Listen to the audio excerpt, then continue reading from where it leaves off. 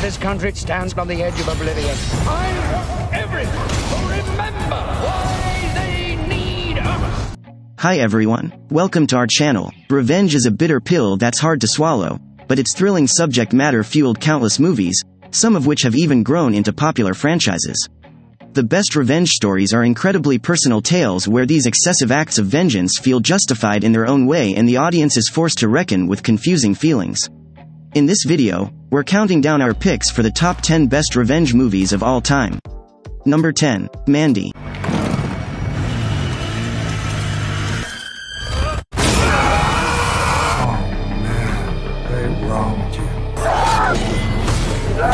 In probably the most important film in the resurgence of Nick Cage's career, Panos Cosmatos' Mandy is a visually stunning revenge flick.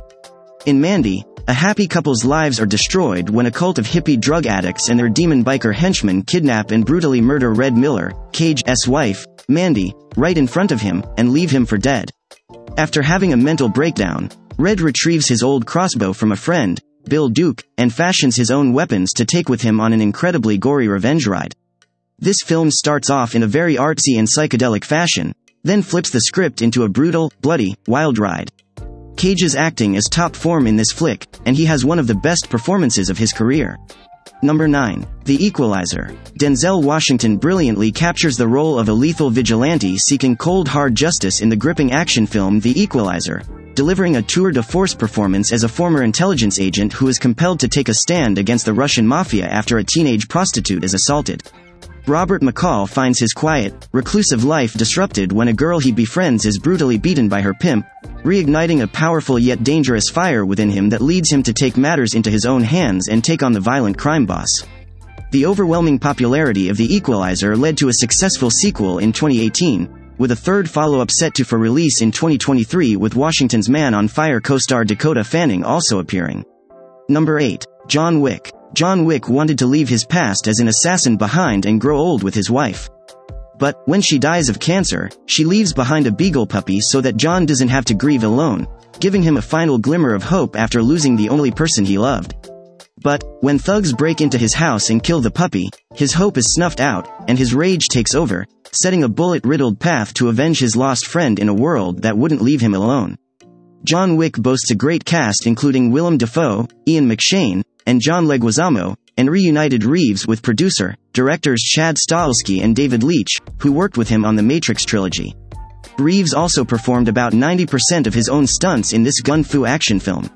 Number 7, Upgrade. In Leigh Whannell's underrated and underseen science fiction film Upgrade, Logan Marshall Green plays Gray, a man who becomes paraplegic. See after he and his wife are victims of a gang shooting. Gray accepts the help of a famous techno-engineer and has a state-of-the-art microchip placed in his neck, which takes complete control of his physical functions, not only allowing him to walk and move again but making him a violent force of nature, trained in several fighting styles. Gray then hunts down his wife's killers to get to the bottom of who was behind the attack. Number 6, Taken. A retired CIA operative and divorcee, Liam Neeson, listens helplessly as his estranged daughter is abducted half the world away. Then, with her kidnappers listening, he gives a deadly warning: let her go or die. Parents who see Taken won't find it challenging to connect with the stoic father. What parent doesn't think of the lengths they'll go to protect their kids? Though Neeson did a great job, performed most of his own stunts, and the film produced 2 sequels, it was actually Jeff Bridges who was picked for the role. It wasn't until he dropped out that Neeson was hired on. Number 5, V for Vendetta. In the political action revenge film V for Vendetta starring Hugo Weaving and Natalie Portman, a freedom fighter known as V goes on a killing streak to dismantle the British tyrannical government that wronged him many years prior. Based on a graphic novel written by Alan Moore, both Weaving and Portman give fantastic performances, capturing their characters' personalities flawlessly. The Guy Fawkes mask that V uses in the film is now synonymous with the hacker group, Anonymous, and many groups fighting against government injustices. Number 4, Unforgiven. In the critically acclaimed revisionist western Unforgiven, legendary silver screen star Clint Eastwood portrays an aging gunslinger and retired outlaw who is brought back into the fold to help a young man seek revenge on the cowboys responsible for disfiguring a prostitute. After being approached by aspiring gunman the Schofield Kid, repentant widower William Money, Eastwood reluctantly agrees to take a final job with the help of longtime partner Ned Logan, Morgan Freeman, in order to claim the $1,000 bounty. The trio must square off against the corrupt Sheriff Little Bill Daggett, Gene Hackman, and fellow bounty hunters to avenge the attack on the prostitute. The Oscar-winning picture features superb performances by its A-list cast and delves into the complexities of retribution and violence from differing character perspectives. Number 3. Oldboy. A loutish drunk finds himself imprisoned with nothing but a bed and a TV, on which he watches the news that his wife was murdered and that he is the prime suspect. With nothing but time, Oh Dae-soo, Choi Min-sik, spends the next 15 years thinking of revenge. Then, he is mysteriously set free.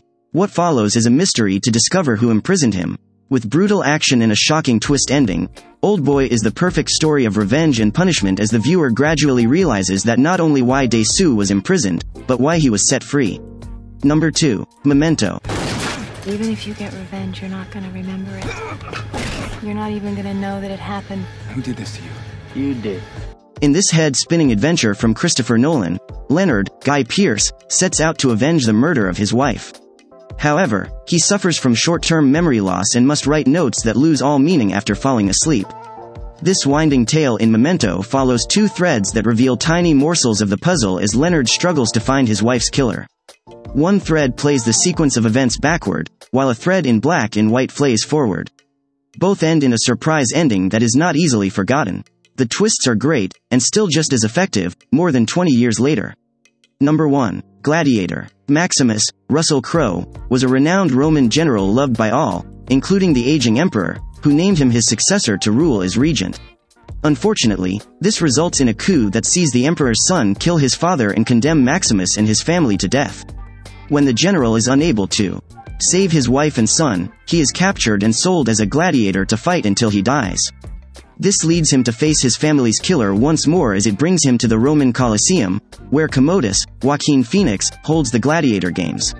Now able to look his enemy in the eyes once more, and with his men still behind him, Maximus prepares to take his vengeance. Gladiator was nominated for 12 Academy Awards, winning 5, including Best Picture and Best Actor, but many feel Joaquin Phoenix was snubbed as Best Supporting Actor, as he gave one of the best villain performances in film history.